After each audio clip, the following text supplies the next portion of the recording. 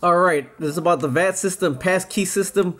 Watch it all the way to the end because some things, after I finished doing it, I went to the shop today. So watch it all the way to the end. It's pretty cool. Talk to you later. You put it in the off position, and then you put it back in the run position. Now don't try to start it. Just put it in the run position. It'll blink again. Set your watch for 10 more minutes. And it'll blink again for 10 minutes. You come sit here at like 9:45 and you just sit here and watch it till it stops blinking again. When it stops blinking again, you shut it off and you turn it back into the run position, and it'll keep blinking again for 10 more minutes. And you do that 3 times. It has to be a cycle of 30 minutes. And after that, you shut it off, and then you should be able to start your car from there. And if it doesn't start, there's a bigger problem than that. If you have to do the cycle 2 or 3 times, here's a problem with the Saturn. If you have to do that cycle a couple of times, your daytime running lights are on as it's sitting there for 30 minutes. So you may drain your battery. So I have a battery charger there. But this car wasn't starting. It was sitting in front of the house and it wasn't starting. So that's how we cycled it to get to this point right here. So as you can see, it's starting right now. But the security light and the service light is on right now, so it may need service, but I'm gonna bypass the Vats system right now, and we're gonna go from there with the service light. I did find out right there that the solid security light means that your anti-theft system is not working. So the good thing about that is, if it's blinking, it shuts off your fuel injectors. If it's a solid light, it's not working anyways. Alright, what we're doing right now is my wife is double checking me. We're going to be working on the Vats system, and she's getting the ohms ready, double checking my ohms. We got the ohms meter here. It's on 20,000 ohms. You can read it. We ordered the resistors off of eBay, and I went down and put a piece of tape on the bottom so it can stay, and she's double checking the ohms for each resistor that I wrote down on the side. And what we're doing this for is so when we get out to the car and take the column apart, we got to check the ohms on the wires under the column. I'll show you that tomorrow, but we're trying to get this out the way tonight, so it's one less step we got to do tomorrow. To check the ohms on the resistors, all you do is put your testers on the one end of the resistor, the positive on one end, the negative on the other, and it'll tell you how much ohm resistance is in that resistor. And see, some are like 9, 1, 3. You could buy some, and I thought these were actually going to be labeled. These weren't labeled. These were just all 15 in one pack. So what you're going to have to do is say, like, these are in thousands. So say your cars is like 25,400. You have to add all these up in a chain in order to get the resistance you're going to need. But we'll go through that tomorrow. Alright, there's 3 screws right here underneath the steering column on the 2002 Saturn 200. They're small Torx. They're not a bolt, they're a Torx. I bought my socket set out here, so all you gotta do is take these 3 off. So we're gonna do that right now. These mother hubbers. Okay, Torx, that's like a 6mm, 5mm. I'll find out right now. That last one was a 7mm right there. 7mm. And then the bottom part should come out. Let's see how this is gonna work if it comes apart. Yeah, I try to figure everything out to show you. Sometimes I turn off the camera then let you know how I did it. Alright, so the top pulled apart. There's clips in there. Those just pulled apart, so the top is off. Now I gotta figure out if that part came down right there. And let's see, this part just clip comes out, and that comes off the column right there. So that's exposed right there. Alright. And I just completely showed you that for nothing, because on the 2002 Saturn L200, the wires you need for your Vats system are not there. They're on the other side. Okay, the whole dashboard was in with clips. So I just pulled all these clips out, and it came down as much as possible. But this other part is really screwed in here pretty good. So I'm looking for the wires that King Brain is talking about here now. Alright, now on the passenger side, as you can see, the screws are actually like they were already messed with. So the BCM on the 2002 Saturn L200 is underneath or on top of inside of here. So I gotta take the glove box out and apparently the bottom kickboard on the passenger side. Okay, 1, 2, 3, 4, 5, 6 screws to get the glove compartment out. Okay, so the body control manual is on top of the glove box. You can see I kind of ripped it up here. There were some pins. Not only was it held with my screws, there were some pins on the bottom of this that held this in place, little plastic pins, and it's connected to the heater thing. So like I said, this car's either being given away or scrapped. I'll make it look as best as I can. If we are giving it away, if it's being scrapped, that's a whole different story. Alright, here's where I'm thinking the wires are. Alright, not the first pin, but the second pin. The second pin is the only one that I've seen. The yellow, the orange and black, and the red and white. Orange, black, red, white, yellow. Now here's the thing though. In the same amount of wires, there's another orange and black, solid black, and that's kind of an off-white yellow. But these are the three that are together. So I'm thinking it's going to be these three right here. Orange, black, red, white, and yellow. Now I went to all the other ones because it's red and white striped. Red and white striped, orange and black striped. Now there's some other ones, but I don't think that's it. I believe those are the wires that I'm looking for. So let me get back to King Brain now. Okay. Best to my knowledge, this is best guess. This is like we're looking for a bomb. These are the three wires I'm gonna cut. Actually, this is the orange and black, and this is the yellow. The yellow gets cut and spliced to give you some room, because the orange and black you don't cut. You just give yourself room with the razor blade. You cut around it and just cut it so you can test it with an ohm meter.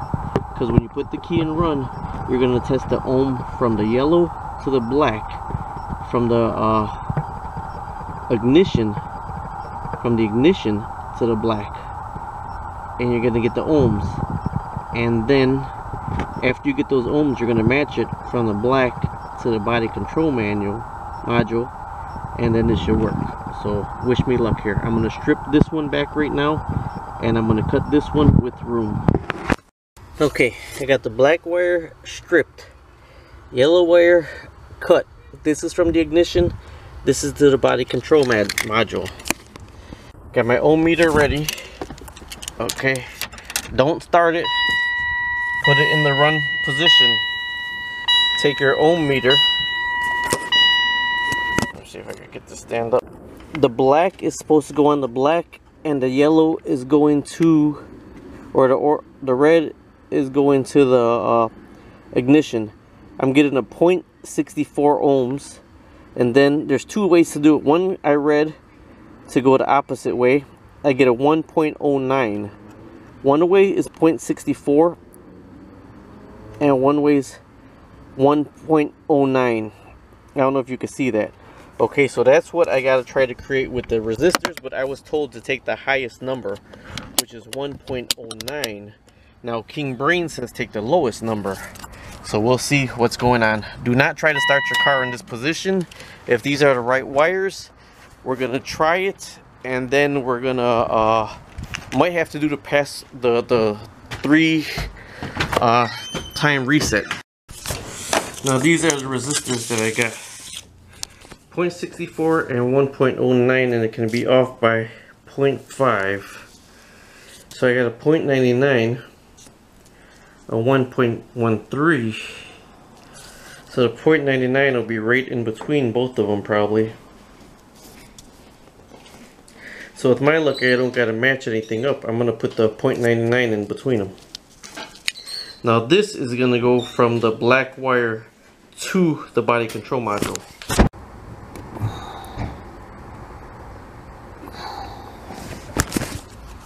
Okay, there. From the black wire to the body control module. Hopefully the car don't blow up. Man, my heart is racing so bad. Me and my wife already said we're gonna junk the car if it don't work. All right, let's see what happens.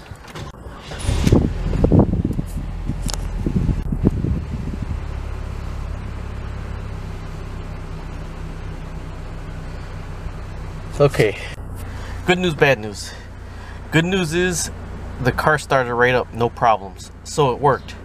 Bad news is security light is on, so there is a problem.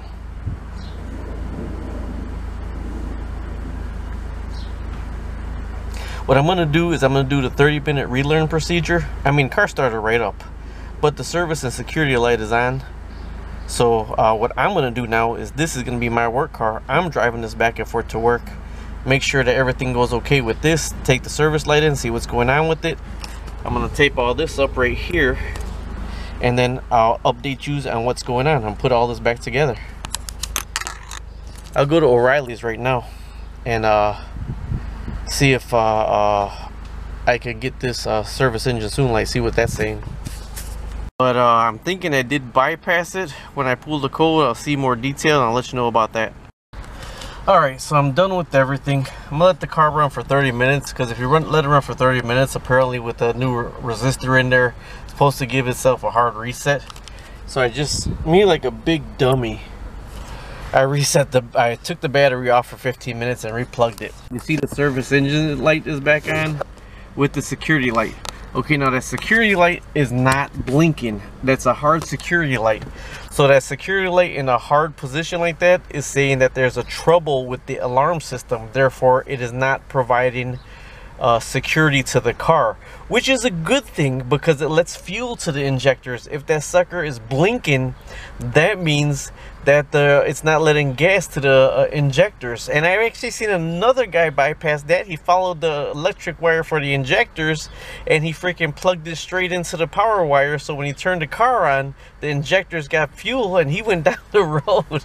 I mean, there was if you watch Fast and Loud, the bearded wonder, what they called him, he did a Hellcat standalone engine without the harness, and they said it couldn't be done. He says it can be done, you just got to figure out the wiring, and he proved them right, man. He brought Diablo Sports in and they did it. So they said, I tried bypassing this with the ohms, my lights are still on. That right there, oh yeah, that is a hard code right there. O'Reilly's told me they couldn't tell me what it was and they can't erase it, but there's nothing wrong with the car now. That was stored in the history and there's nothing wrong, but it is a dealer code. Now, it was in the history. It could have been in this body control module that I got, because this is the third one I had put in the car. All right, I got a friend that owns a shop. I'm taking it until tomorrow. That, I don't care that that's on. That security light saying that the VAT system is not working. Is it due to me bypassing it? I don't know. Here's the thing, this video is here nor there because that was like that before I did this bypass. Au contraire, stay tuned, keep watching. You know what I'm saying? You know what I'm saying? Either way, my conspiracy theory, I always got these conspiracy theories, is if I cut the wrong wires, it wouldn't be running right now, because I do have a yellow wire underneath on the module that is cut in half and bypassed. That yellow wire is completely cut in half. They say, another thing, if you cut that yellow wire in half, you turn your car on and you cut that yellow wire in half, just cut it in half with the car on, that your security light will stay blinking, but you won't never worry about it anymore. You could drive your car, turn it on and off, but it'll always stay blinking. Now, I didn't cut it in half. I bypassed it with a resistor. So I cut the yellow wire, put the resistor to the orange and black wire. Now, my conspiracy theory is it did work because the car's still running. It got a solid light right there. But did it work 100%? No, because I think that light should be off, saying that, hey, there's a resistor here, you got the ohms or whatever. But I'm gonna drive the car for a week and we'll see what goes on. So this is gonna be part one, and part two is gonna be if I'm stranded somewhere and I'm like, what the hell happened? Don't do this to your car. All right, to finish off, I've been YouTubing for years, so I know this is kind of like a not finished video here, because I'm pretty upset with it.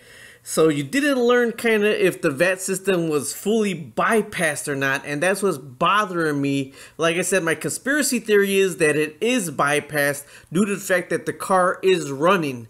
right now, and that yellow wire was cut. All right, but believe it or not, when I turned the car on to drive it around into my backyard, that's when the security light and the service light went on right before I started this video. So that just irked the crap out of me. But what could you have picked up? What could you have learned? You could have learned on a 2002 Saturn L200, the body control module is on top of the glove compartment. You got to take off those 6 screws, and then there's 3 pins at the bottom so you don't rip it like I did. You know, I showed you how to take off the column part, although the body control module was not on the column part. I mean, there was things you could have picked up for the video. So before you slam me to death, oh, you found out about King Brain. Check out King Brain. He got some stuff on it also. You know, there's a guy on the internet, he's bypassed the Vats system on a Ford F-150, kind of the same way as this, but his is actually in his column, not by the BCM. So word for a fact, the 3 main wires we're looking for, I for a fact know on the Saturn L200, because I seen the schematic for that car, that it's a red and white, a orange and black, and a yellow for the VAT system. And in fact, those were the wires I cut going to the BCM. So I'm 99% sure that I did the right wires and I got the right ohms in there.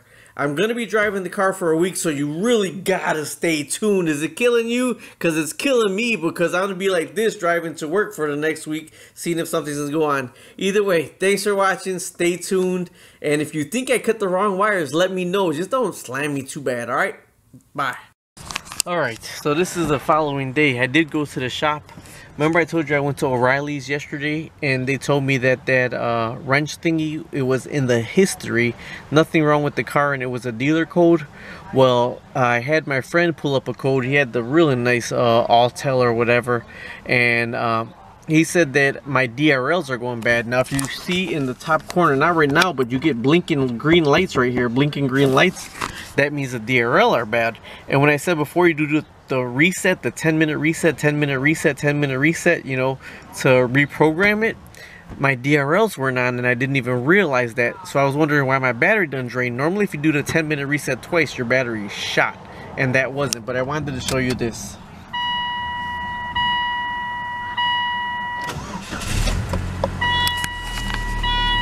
See, there's the DRL light. That's saying the blinking green light, but look at that. No wrench, no security. What he did for me was he completely reset the computer. So after work I drove over there. He says, I'll plug it in the computer for you, don't worry about it. So he completely reset the computer back to learn all the codes, but it erased the pass lock code. Oh, that was a code that came up. Remember I said I had the solid pass lock right here? It was a solid pass lock.